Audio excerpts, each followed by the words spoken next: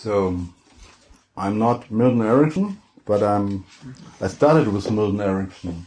And somehow, he was a kind of person, had the kind of voice that if you listen to that kind of voice, your unconscious mind knew that you will go into a kind of trance. So, make yourself comfortable. You do not need to write down anything now or organize your pencil or something. You just can relax.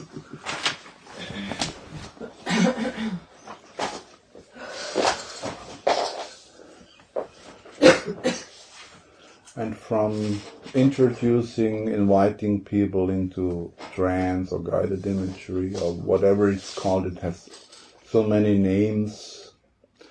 What I learned is that people are different. Each human being has his or her own way to find an inner space where she can meditate. She is close and relaxed and distant at the same time,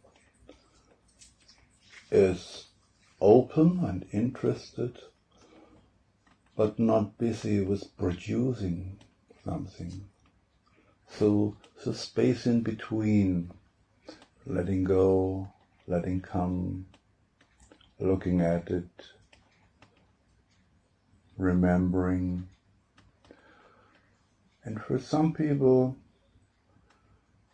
such an inner space is connected with looking into a fire and the flames maybe, and hearing some sounds of the fire, sitting together with others, coming into a move of listening and telling, and even being able just to be silent.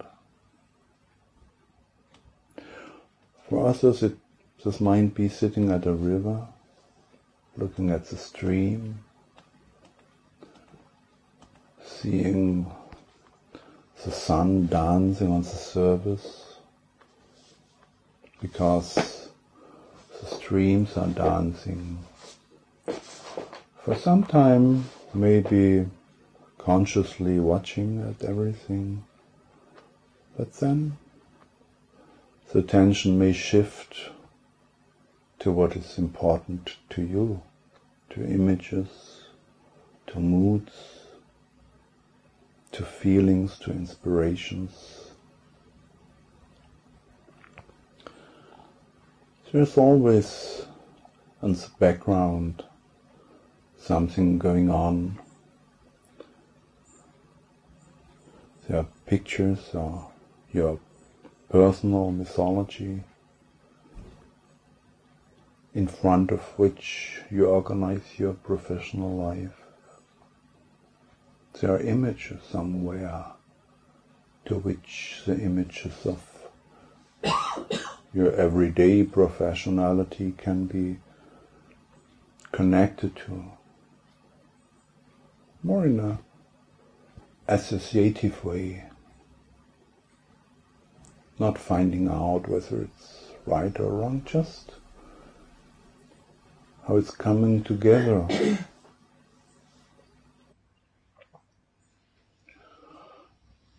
So maybe at a hot day it's the cool rain that is starting and big drops are loudly falling on the floor, on the roof.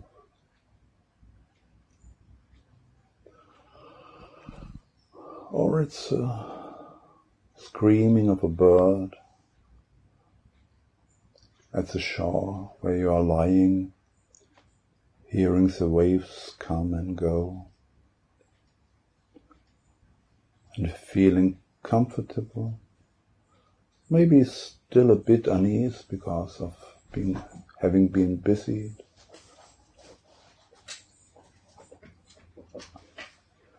It's not important to be very much relaxed in order to have meaningful images. They can come at any stage. and presents themselves in any mood. So I will invite you into a focused story on your professional life and images behind your professional life. I don't know whether this is a focus that can touch you right now. So feel free to use whatever I invite to make your own story that is meaningful to you.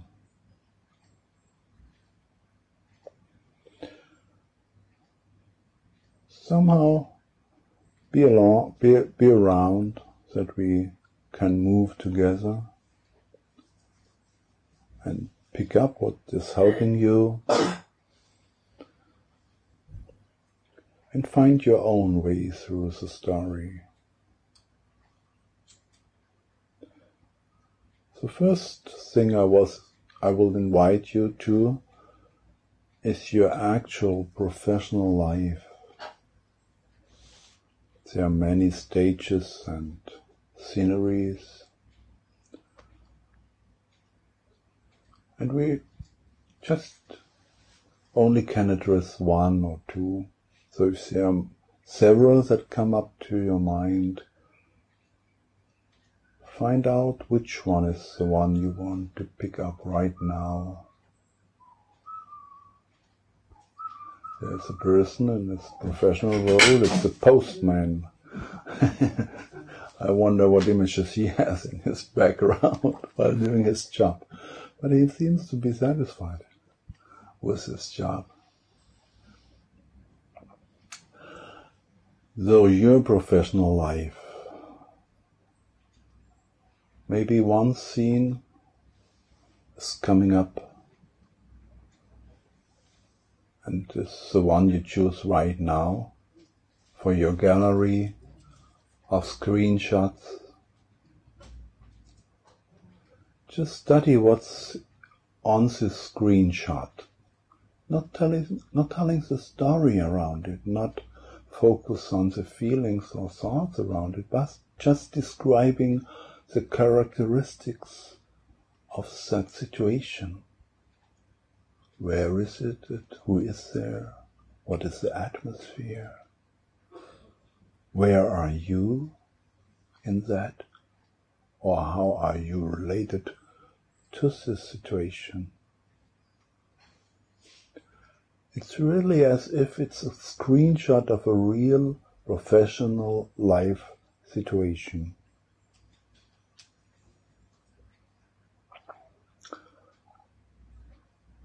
And if you got some, just put it in the first frame in your gallery. And if you didn't find one, just leave it empty. Maybe later on it's finding its place there by itself. And for the second frame, and if you want to do a third frame beside my induction, you can do that certainly. I invite you to go back in your childhood or youth when you imaged about your future professional life. What have your ideas been, what you're gonna to be one day? And you probably come up with a kind of label.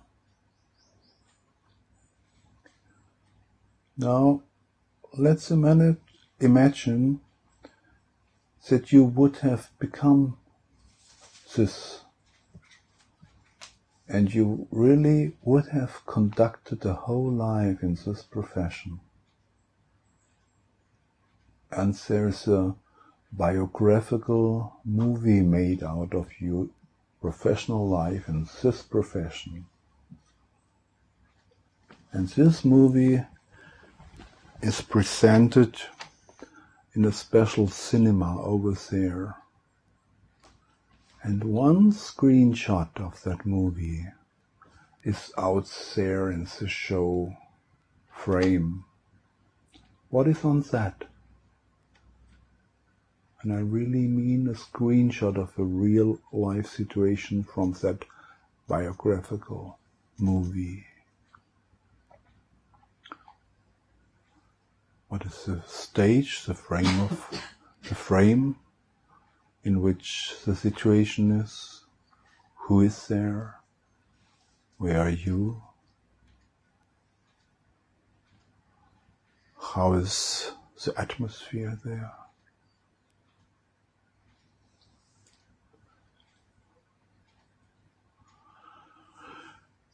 And if there is any motto that somebody who looks at it would find to describe what he or she sees on this screenshot,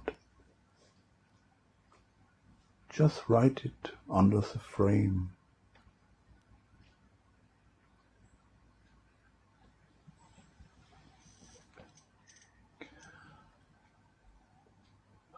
Some people do not have clear ideas when they are young. Or ideas, any ideas, so it's okay to take ideas from your adult life as well. Others have different ideas in different ages.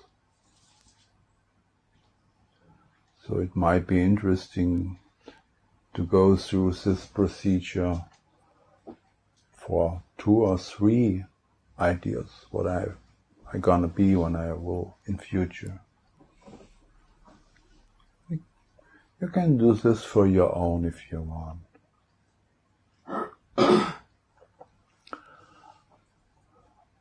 I invite you now into a next area from which images might come up. This is the milieu in which you have been brought up. For some people there are several milieus. You will choose and find a person related to professional roles, professional frameworks, a person in profession that somehow impressed you, maybe positively or negatively, that's not important. Important is whether the image stayed with you. If you found this person, how would you call the profession of that person?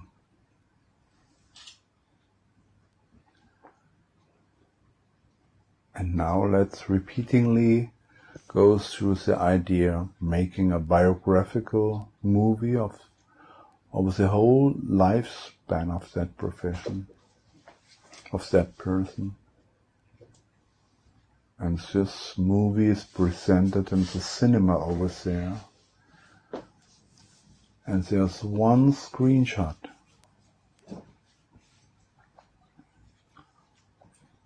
What is on it? What is the situation? Are there people?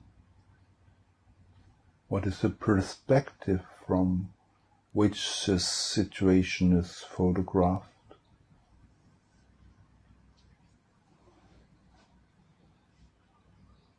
How old is the professional around that time?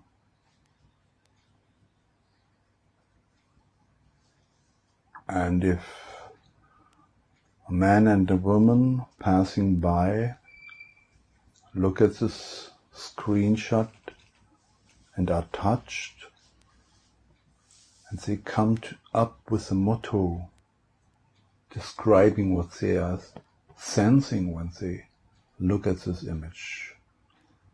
And what is this motto? If there is one, just write it below the frame in which you put this image.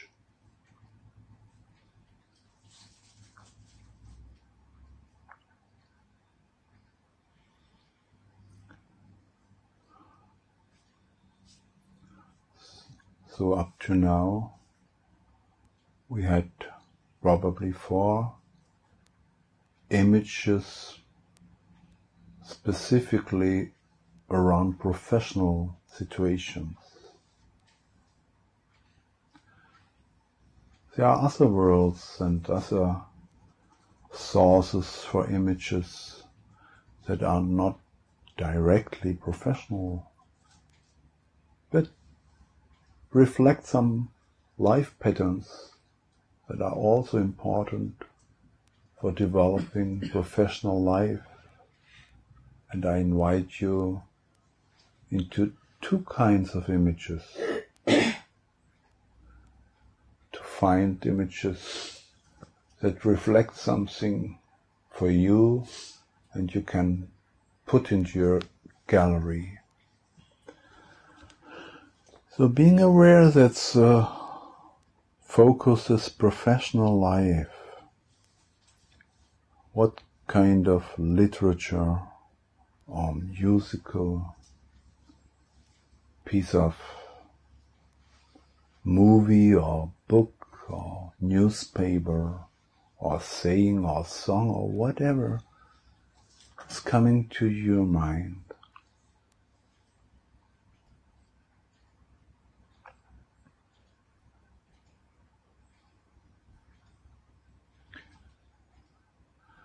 And if it's a kind of story, imagine a movie is made of this story. And this movie is played in that cinema over there we already know. And there's one screenshot out of this movie out there. What is on that screenshot?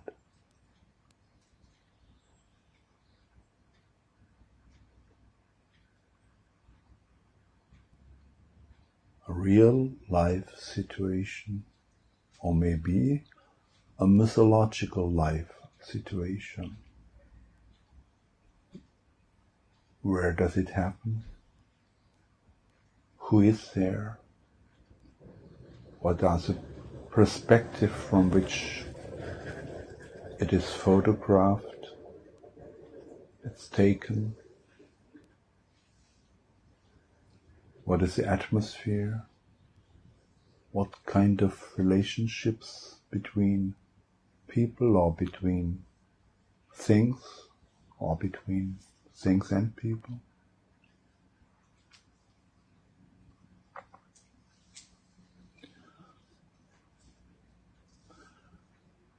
And again, a man and a woman pass by, look at this picture, and they give resonance by saying, oh, there's a motto in it. And the motto is,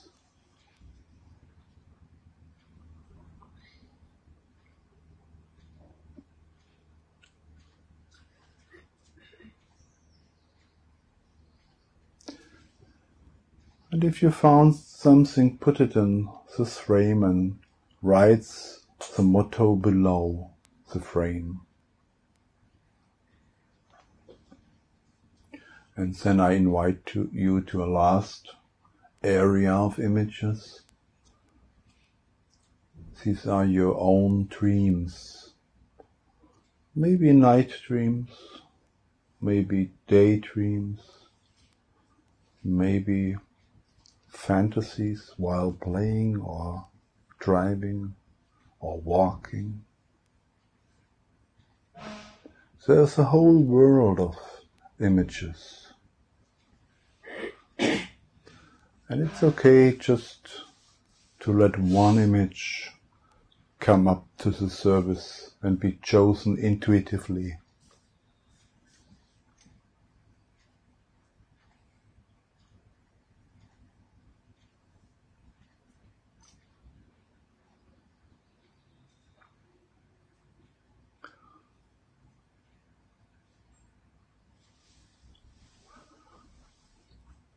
And maybe this, like a screenshot, is in the at the cinema outside, one situation. What is on that screenshot?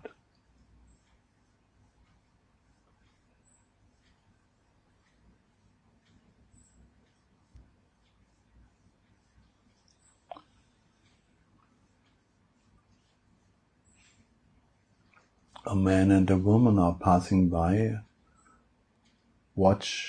Look at this screenshot. And whilst they are intuitively understanding what's on it, they say, oh, that's an example for the motto for professional life or life in all areas could be. And then a sentence or a word or whatever may arise and be noted below the frame for this picture.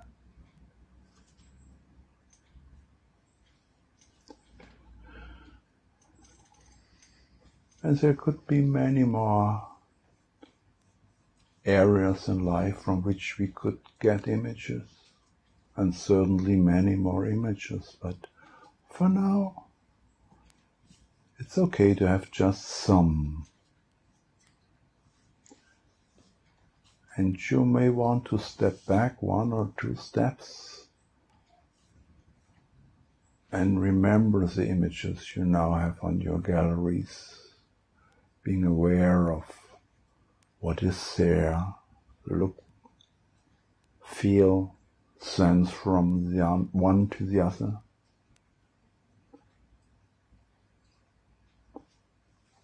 Being in touch with the mottos, if they are written there.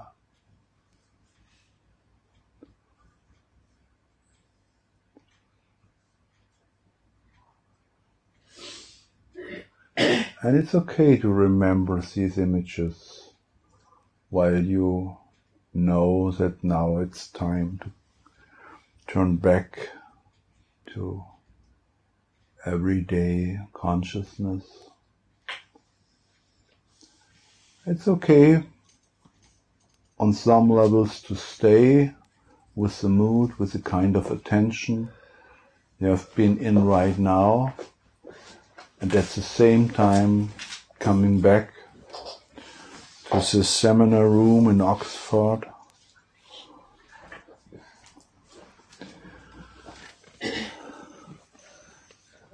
And everybody has his or her own way to come back, and his or her own pace.